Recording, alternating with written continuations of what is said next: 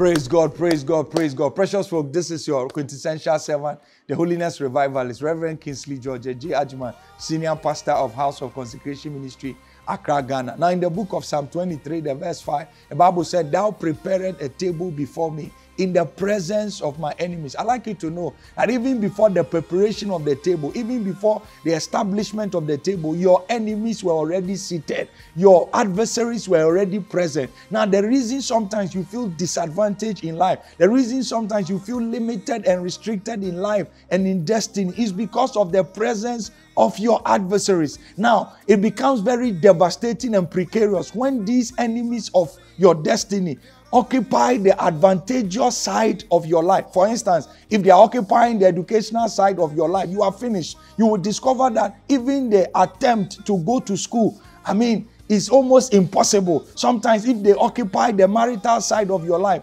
every relationship you enter, for some reason, it doesn't graduate to marriage. Why? Because Satan and his cohorts are occupying the most advantageous part of your life. But the good news is that as much as you are limited, as much as you are restricted by, your enemies, they can never restrict your inestimable Father. God can never be limited. God can never be restricted, by the enemies on your table. That is the more reason why this week, for once, I would like you to take your eyes from your enemies. Take your eyes from your adversaries. Why? Because it won't be long. God will punish every one of those enemies with your testimony at the same table. So take your eyes from them. In Pidgin, we say, "Jay your eye," or "come out your eye" from them and concentrate on the table. Why? Because the table represents your needs. The table represents your desires. The table represents the things you are yearning for, the things you are gunning for in life and in destiny.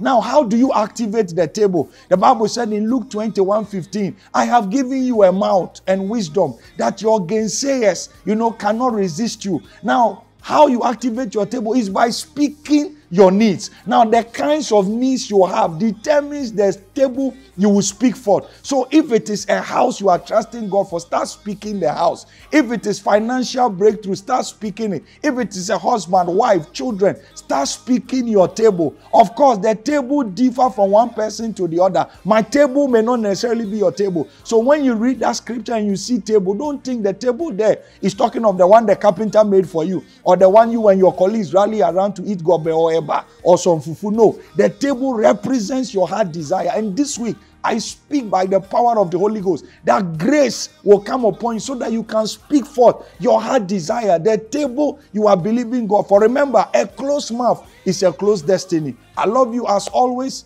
Shalom. God bless.